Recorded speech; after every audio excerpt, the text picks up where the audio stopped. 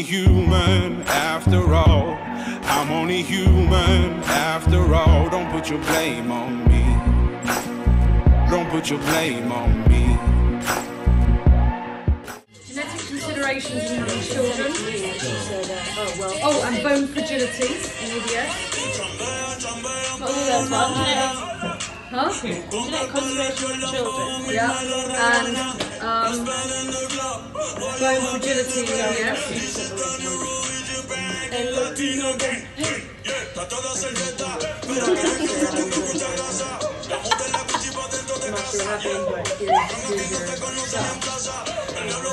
Oh God.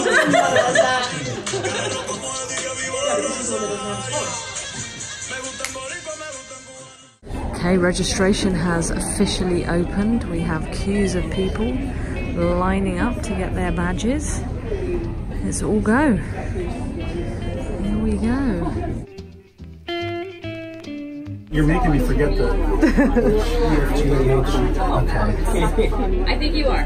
Okay. Okay, last easy on. Right, so watch me. Y-O-U-N-G. First name, children. Okay.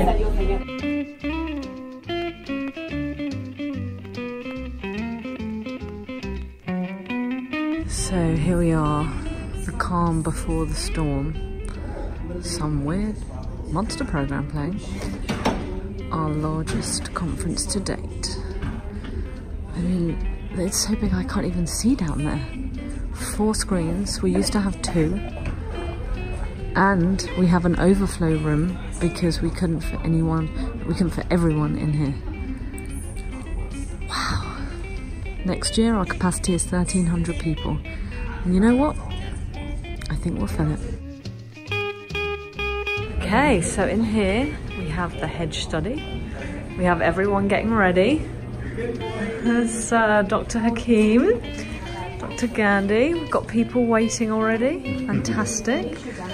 How are we doing? Okay. Oh, so this is our local anaesthetic study.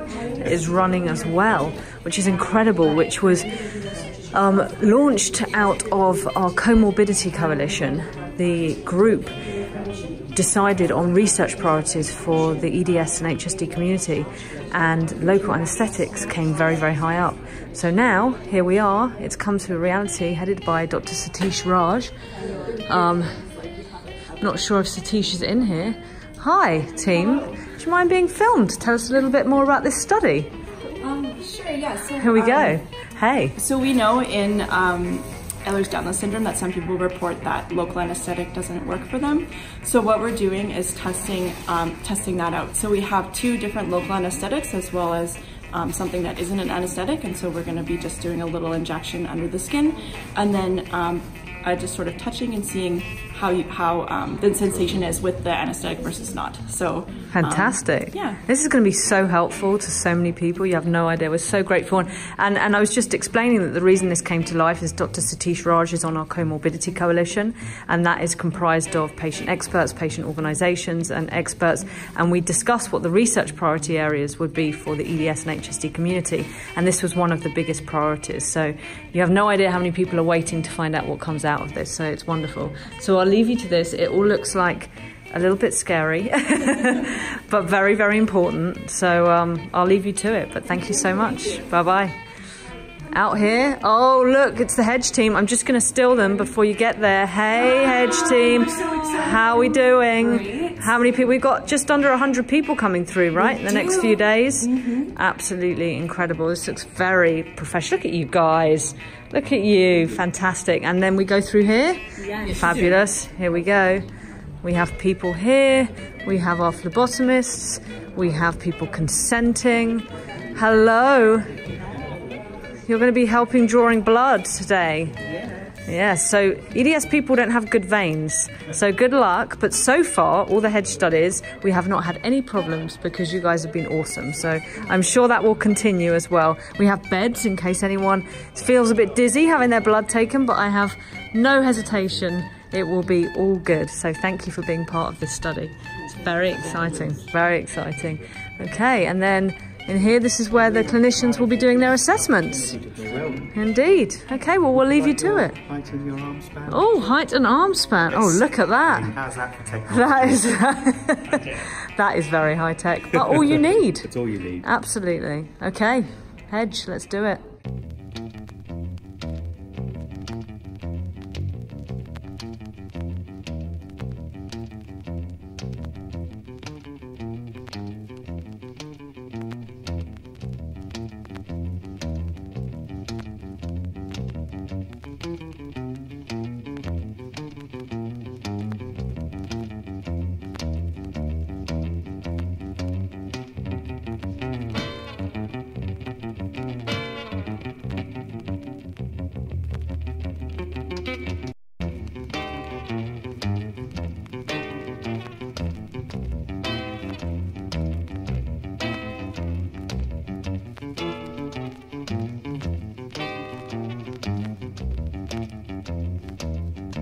Morning from Nashville, 6:30 in the morning, time for breakfast.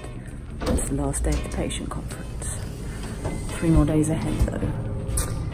So, let's do this.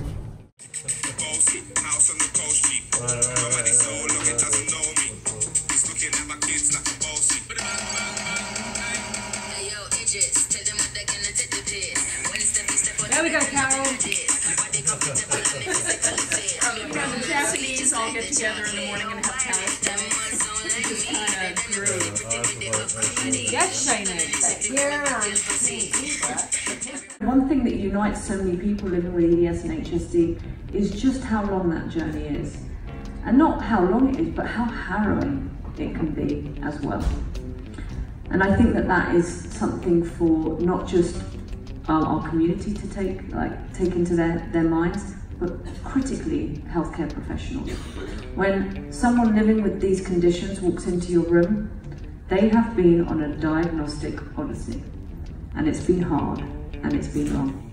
If you imagine anyone in the world, old, young, healthy, sane, insane, whatever you want to call it, every single person in the world, if you imagine that they have spent years, decades sometimes, seeking an answer for the reason they're feeling everything, having chronic pain, chronic fatigue, a myriad of multi-systemic issues, being accused of being a hypochondriac, being questioned constantly, every day, no validation.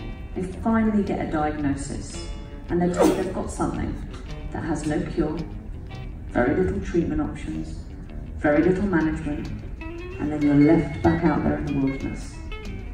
How do you not need psychological support to deal with that? I don't know anyone that would be able to go, cool, thanks, I'm good. I'm going to go off and live my life. It's impossible. So don't be threatened by the fact that we are pushing hard that psychological support should be offered to everyone diagnosed with EDS, HSD, and every single chronic and rare disease. I don't just speak publicly about EDS and HSD, I represent as many rare conditions, chronic conditions as I can, and it's the same everywhere. This isn't special for EDS and HSD. When you go and you get diagnosed, I mean, let's not even discuss about the amount of physical options that are not offered. We know we have that issue. People should be offered a full MDT team. They should be offered all the physical care and management they need, but they should also be offered the psychological management they need to be able to take on what they have to deal with every day for the rest of their life. So don't be scared. That is the biggest message I want everybody to take from this. Don't think that if you need psychological support, CBT, mindfulness, meditation, counselling, whatever option it comes in, that doesn't validate your very, very physical, real problem. It is not in your head.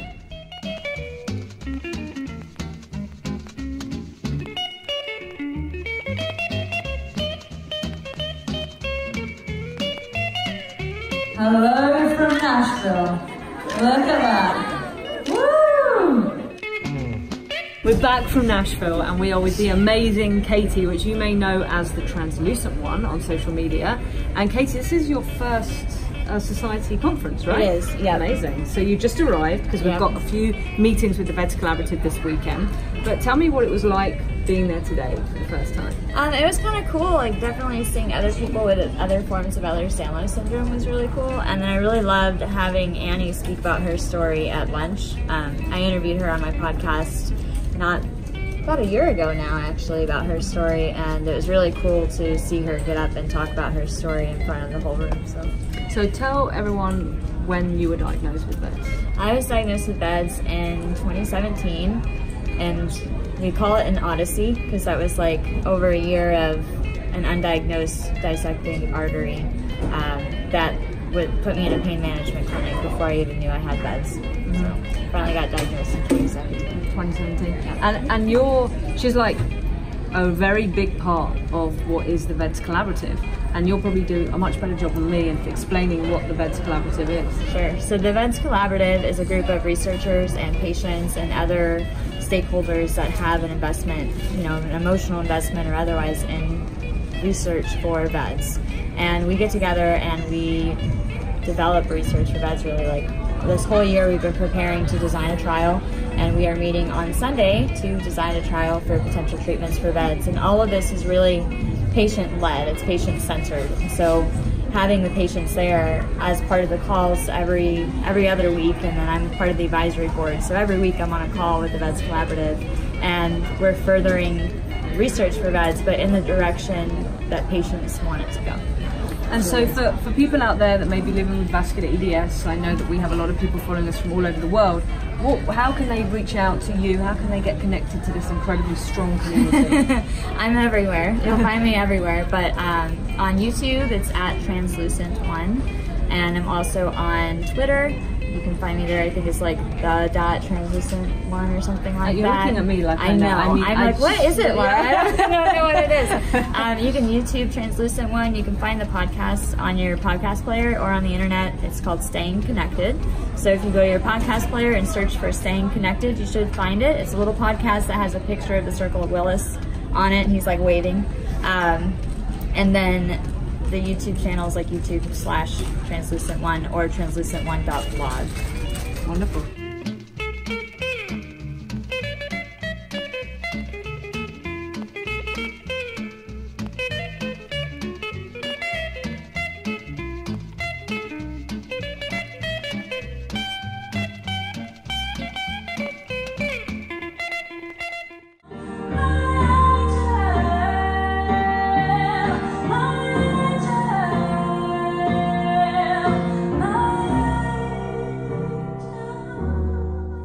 It is Friday and we're nearly at the end, but today it is Health Professionals Day at the conference, and we've got like 150 people in there, which is absolutely awesome. So let's sneak in and see what they're up to.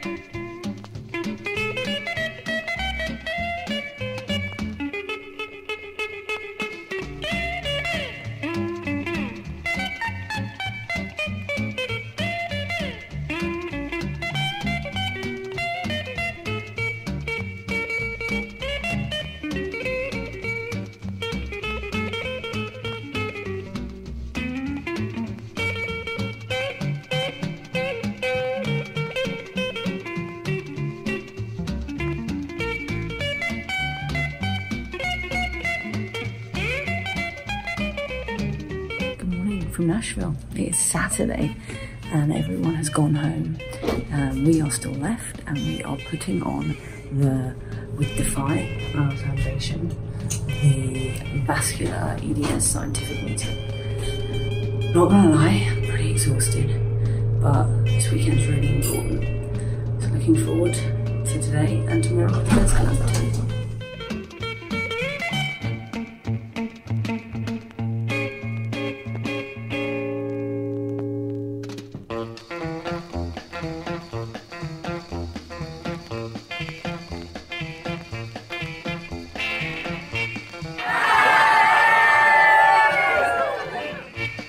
It is Sunday in Nashville. And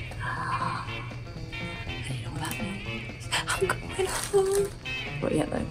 First, it's the Veds Collaborative meeting, which is going to be awesome. And then I get to go home. It's been a long old week, but a brilliant one, an incredible one, a life-changing one for some, for all, I think, actually. And this weekend's been incredible too, and I'm exhausted, but totally buzzing, inspired, and ready for next year.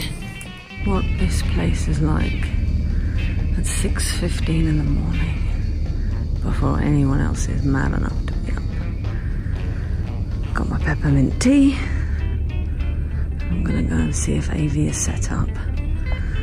I'm not gonna lie, I'm pretty excited for my alarm not going off at 5:30 in the morning.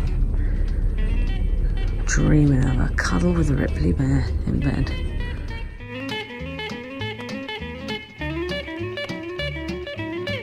Getting ready. Final day of doing this, Carissa. Yay! How's it feel? I've been at this hotel for over a week now. Delirium! Right? Oh my gosh, this thing is heavy. Okay, world. We're almost ready for you.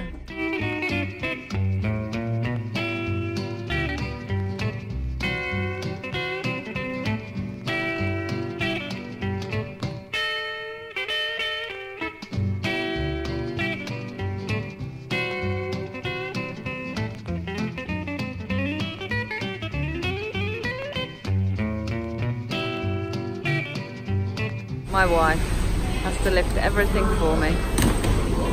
But Nashville, we out!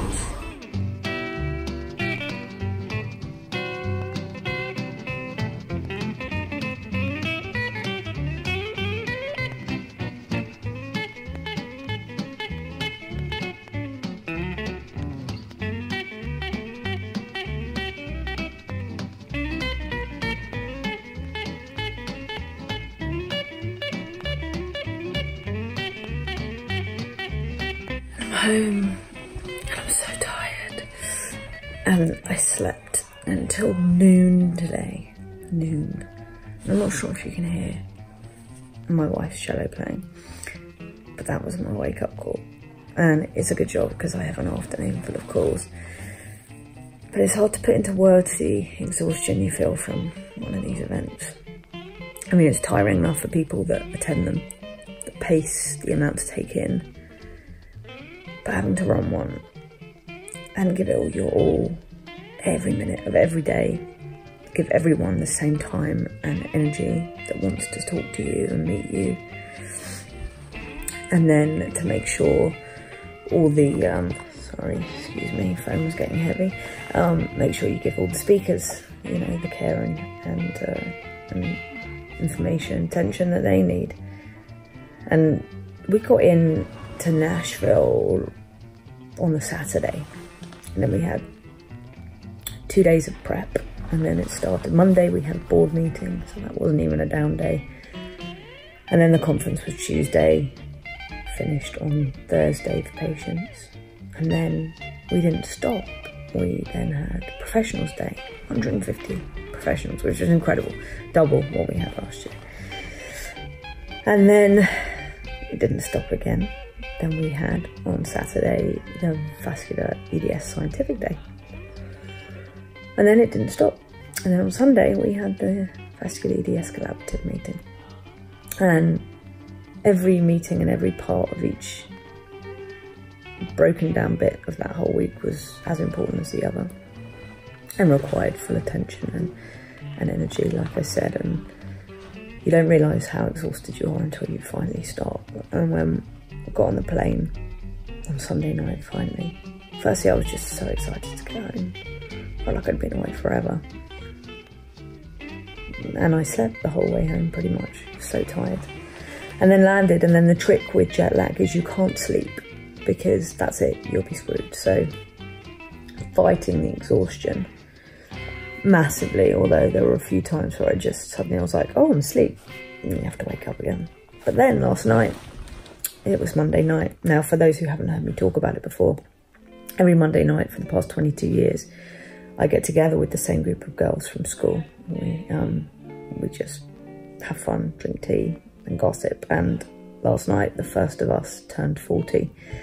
So we had a big dinner to get to, and life doesn't stop just because you're away working. So by the time I finally got into bed last night, which was close to midnight, I was absolutely done for. And so sleeping till noon today has been a much needed restorative morning. So up now, more calls, and as always, life goes on. Coming home from Nashville, I got lots of gifts. I got this that I found, and I made collections of these little guys, and teddies, and I keep everything because I'm sentimental and silly like that. But also I think people put a lot of thought into things. So you can see this was this really cute. There's this EDS Rocks group that leave rocks everywhere for people to find. See here, and there was one here that was given to me by someone who found it, and it says issues with my tissues. And on the case on the way back, it broke. You can see that it broke there on the back and at the front. And I'm now super gluing it all back together because these little things mean things to me, and I keep them all. Cards, gifts, everything. So in about 5 minutes, this will all look like it did when it was found. And I will keep it like everything else.